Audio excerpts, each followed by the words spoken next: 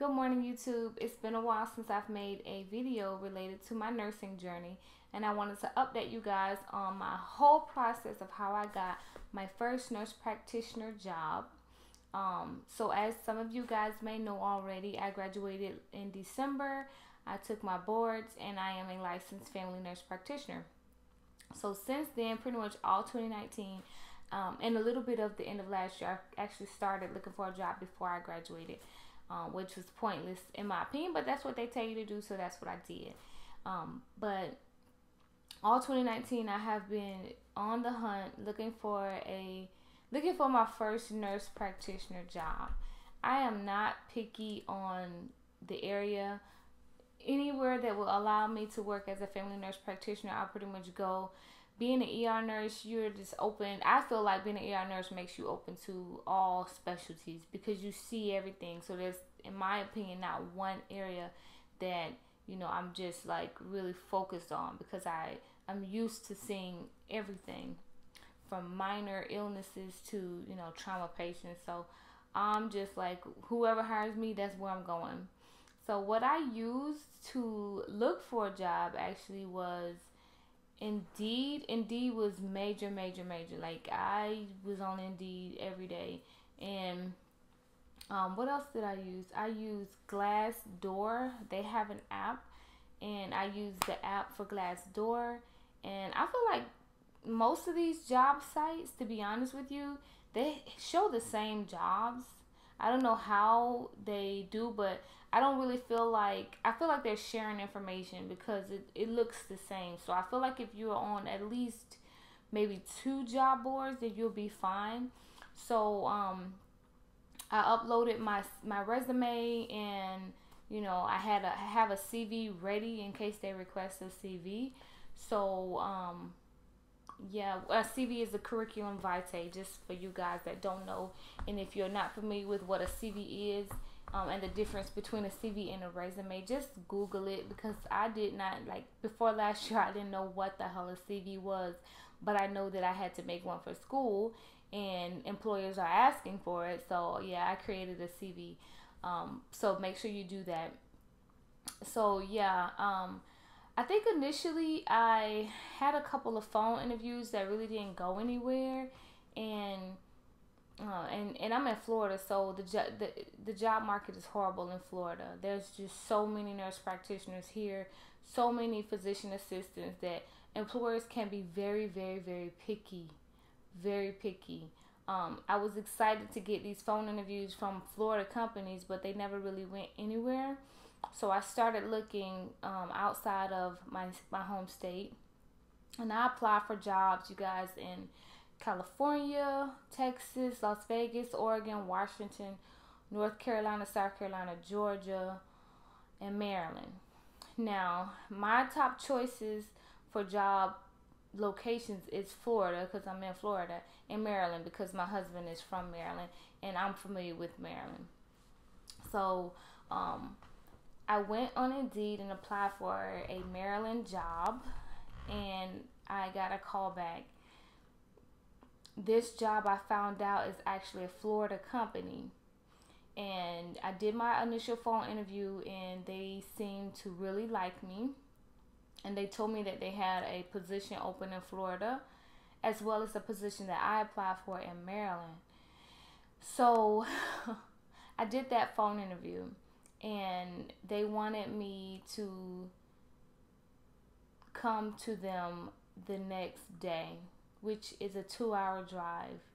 So the very next day, I drove to them and did an in-person interview with 3 people, which was the boss, the owner, his regional manager, and his father, who it doesn't seem like that would be appropriate, but his father has a background in healthcare administration, and he has some insight on the type of people that his son may or may not want to hire. So it makes sense.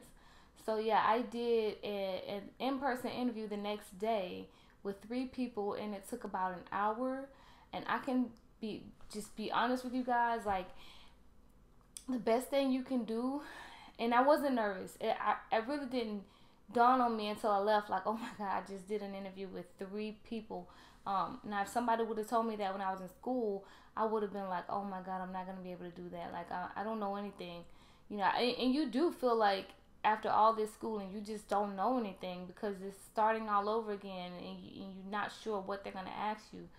So, yeah. So anyway, the day before when I did the phone interview, she emailed me this 4-part personality test. Yeah, and it was an aptitude test, one part. The other 3 were basically personality questions. It took about an hour to do those 4 tests. So I did the phone interview, the personality test. When I got there, which is 2 hours away from me, I did an in-person interview with 3 people. And then before I left, I sat in their lobby and did a 15, I can't remember if it's 12 to 15 pages, another test, which was personality questions, basically. And they told me they would let me know. So, I kind of figured that they wanted to hire me, which was exciting because I prayed for I wanted to get a new job in the first 3 months after graduating, and I figured they wanted to hire me, but you never know until they actually extend an offer. So then after that, they wanted me to come back, which is 2 hours away, and shadow their doctor, their medical director. So I went there for 2 hours and shadowed him. He seemed to like me. It was kind of awkward, so I don't know how much he liked me, but I did get the job.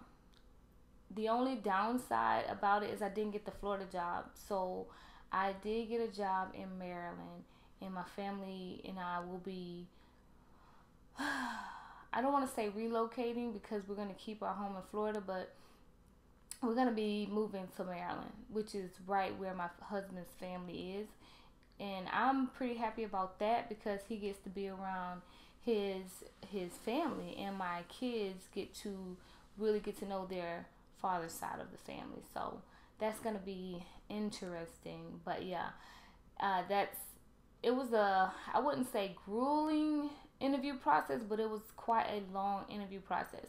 Now, once I got this job and once they extended the offer and I did sign a 2-year contract, I started getting offers, which was really distressing because I'm like, I already signed this contract, and I don't I mean, it's more ideal for me to be in Florida, but I've signed this contract. So I interviewed with a doctor that is like 20 minutes away from my house. And I'm going to this is just a warning for new nurse practitioners, which I am new too, but I feel like I was just a little bit smart enough to not accept this job. But I did just go in the interview because I did a Facebook poll with my my Facebook friends, and I said, should I just forget it or go to the interview and hear them out? And everybody said just go to the interview and hear them out. And this is a job I found on Indeed as well as the Maryland job. So I go to this interview, and let me tell you something. I was an LPN, I was an RN, and I've gotten to know some physicians in my area, and this guy is such a dick. But it was such a convenient job, and I'm like, oh my gosh, let me just go hear him out. Everybody's saying go hear him out. Let me go hear him out. This guy would not guarantee me like my hours. Like, you are gonna work Monday through Friday from this to this. He would not guarantee me. My schedule would be so unknown. It's ridiculous. He wants to pay basically $10 to $15 per patient. And I just could not, I'm like, that's unacceptable. Either you offer a solid salary and I see as many patients as I can possibly see, or, or whatever, but you can't pay me based on, how many patients I see. What if patients cancel their appointment? What if they just don't show up in the office? And a part of that job will require me to go to long-term care facilities and see patients. Well, I'm not going to see new patients in a long-term care facility. I'm going to see the same patients. So, like, how are you going to I mean, I don't even need to see those patients, but like what, once, once a week or once a month or something, it's just ridiculous how, I can't imagine what the paycheck would look like.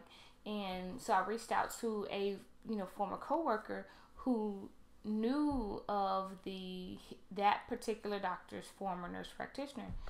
Oh my gosh, the information that I got was so horrible. It was just a bad situation, a very bad situation. So of course I didn't accept that job. I just went to hear him out, like everybody said on Facebook to do. And yeah, it was a waste of time, but I just went anyway. I still have my Maryland job. I intend to move to Maryland next month in May. That is my goal, as long as the Maryland Board of Nursing doesn't take forever to give me my nurse practitioner license, which I am thinking is going to take a long time. If that happens, I will do my training for this new position, and then I'll basically go on unpaid leave until Maryland sends me my nurse practitioner license, which is nuts that it takes 8 to 10 weeks. In Florida, oh my goodness, it took 3 weeks. 3 weeks, which it felt like forever, but they have to do whatever background checks or whatever credentialing that they have to do. It makes no sense to me, no sense that Maryland takes 8 to 10 weeks if you want to, get a license by endorsement. Especially if you already have a license. Like Florida has already done all of the checks that they need to do. Just give me a license. That's how I feel anyway. But yeah, that's how I got my job. I got my first nurse practitioner job on Indeed, and I really believe in Indeed and Glassdoor. I love those two apps. Indeed has their own messaging system, so I literally was almost like text messaging on Indeed with these employers. Oh my God, I forgot to tell y'all about this other interview I did. So yeah, I'm in Central Florida, so I drove like an hour and a half to an interview with a physician who was offered a practice. The original owner of that practice had a stroke and was leaving, basically had left the practice. And and he asked this physician to take over his office, and that physician wasn't even sure if he was really going to do it. So I drove there, I did the interview. The guy had not looked at my CV, he had not looked at my resume at all. So it's like the first 30 seconds I looked at him like, did you even read my resume? Because he was asking me questions as if I've been a nurse practitioner forever. I was like, I'm a brand new nurse practitioner. Like, I'm still working as an RN. You did not even read my resume, dude. So anyway, he, was like, well, if you want to go see the office, it's about 15-20 minutes further north. Just go, go by and see the office, you guys.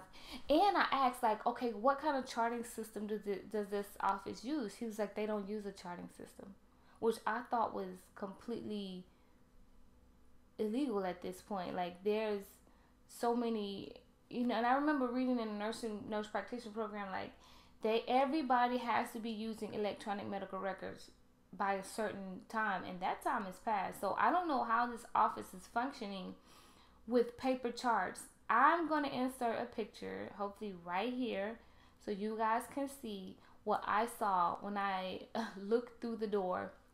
I put my phone up to the glass and put my camera like flush with the glass to take a picture because I was so in shock. It looked like a barber's chair, or I don't even know, was in the lobby. It was such a small lobby. The location was horrible. And as a former business owner of a home health agency, I'm like, location is everything. The location is horrible.